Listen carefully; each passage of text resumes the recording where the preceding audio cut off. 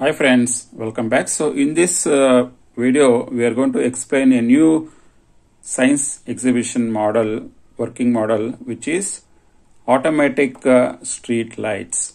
By making use of these automatic street lights, we can save lot of energy as well.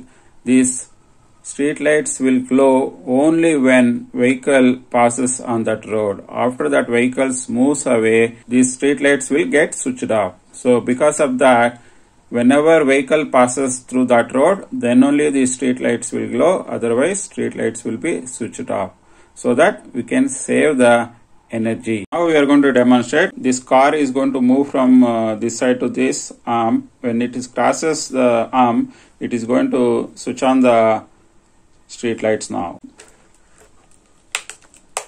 See, the street light got switched on now. Now when we crosses this arm, automatically these lights will get switched off.